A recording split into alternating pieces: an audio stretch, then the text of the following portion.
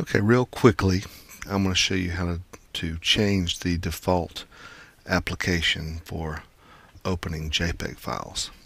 I'm in the Finder, so let's say you've downloaded some pictures off your website or from a CD and you've just put them into the Finder.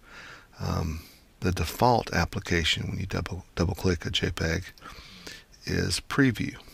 Okay, and so Preview is the default image browser basically in OS 10. But we're working with Photoshop. We want things to be a lot easier, just to get our image into Photoshop to work with. So what I'll show you now is how to change that application. So when you double click, Photoshop will open.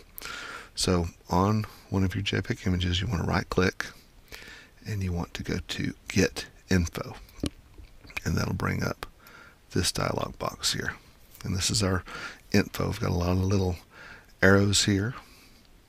General gives us the size and where it is, the date it was created, and the last time it was modified. Okay, and up at the top, Spotlight comments. That's Spotlight comments help in finding things. So if you typed any of this stuff into Spotlight, you'd end up with these images. More info tells you the dimensions of the picture, what the device was that made the picture, the model of the camera, the color space, and so forth. Okay, lots of good information there. Name and extension. Okay, you could change that if you wanted to there. And then open with. Like I said, the default is Preview, and we want to change this to Photoshop. So I click on this drop down, and we've got a list of all these different applications that possibly will open a JPEG file.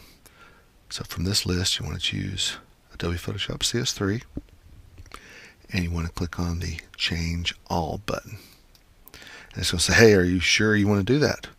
Well, of course we're sure. That's why we're doing it.